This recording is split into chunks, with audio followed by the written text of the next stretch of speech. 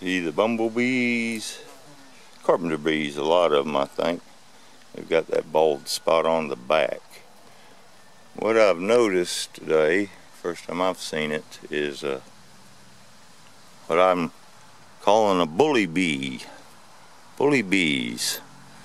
And this is bees that are in the territorial mode. They'll sit there and hover around the flowers and whatnot. They don't directly, excuse all the waving please, I'm trying to find one in action, but they don't bother another bee while it's on the flower. This bully bee phenomenon I've seen, and it seems to be just one, maybe two of these guys. They, when one goes to flip from one flower to another, the bully bee will attack, and often they end up on the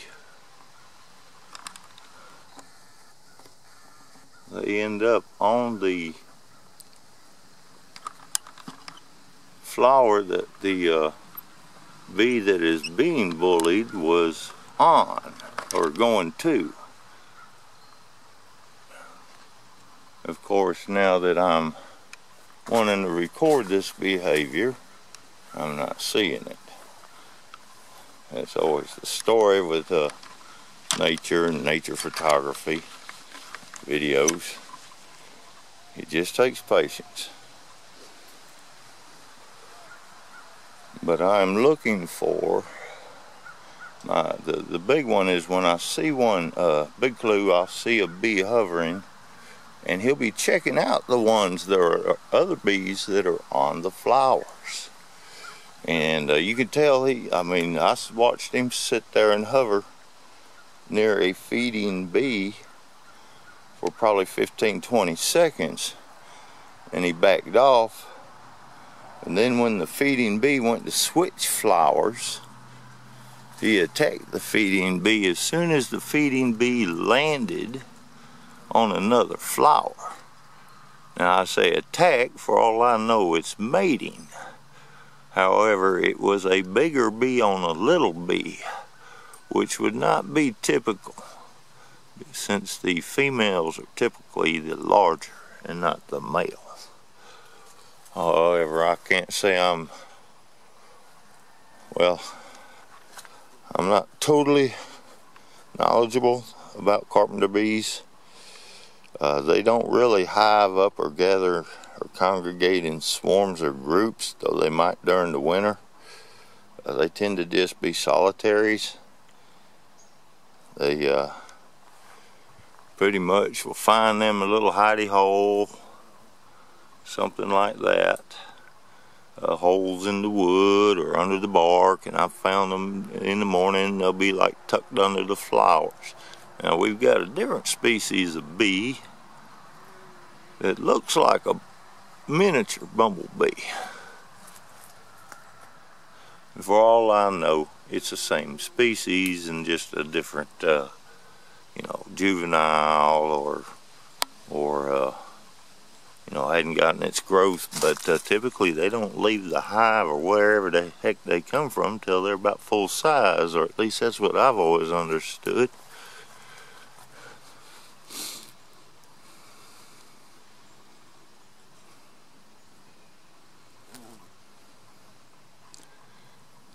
Fighting their way through the flowers. Not an easy task, apparently. And as I said, now that I'm looking for the fighting behavior, the bully behavior that I saw previously, I'm not seeing it. And it's really odd because I've witnessed, two bees foraging on the same flower, no argument, not at all. I did note that one bee seemed to take notice of the other, and flew off first and kind of hovered for a second and flew on to another flower. But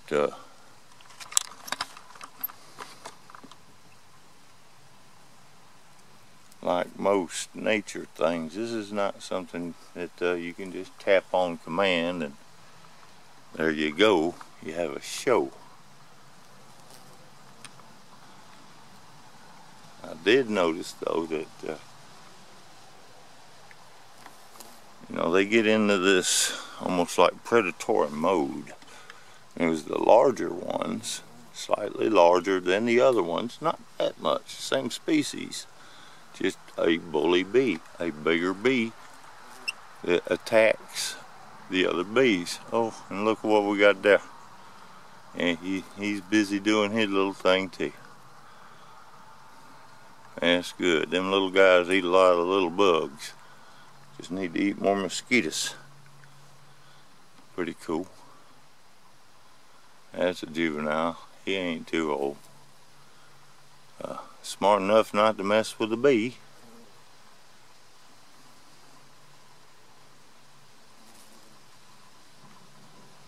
And off he goes. Back on the hunt. Well, this behavior I witnessed obviously is not occurring. Don't you know it? It's the way it goes. When you want it, it ain't there. And when I ain't got my camera, then it'll be happening all around me. But that's the truth of it. People don't quite understand patience anymore, true patience. I've noticed that quite a bit. Instant gratification, press a button and there it is, which is what you're looking for. You're looking for that bee battle. I've decided to make you suffer and wait just like I have to. Watching the stupid bees. Come on, y'all. Well, here we have a yellow jacket coming in, or a wasp. What is he? He's some type of wasp. Not sure what type. Looks yellow jackety, but it's not a yellow jacket. Yellow jackets are very much disliked around here. They get aggressive. They give you a nasty sting. For me, I'll get a welt and a muscle ache that lasts for about 4 days at the sting site, like I got bruised. Saw that old lizard hop around, or that little lizard. He ain't old at all. So far, no battling bees. I don't see the bullies bullying. There's the lizard. He's creeping around through there. Back behind that brick now. Well, folks, I hate to be a disappointment, but just call me life, eh?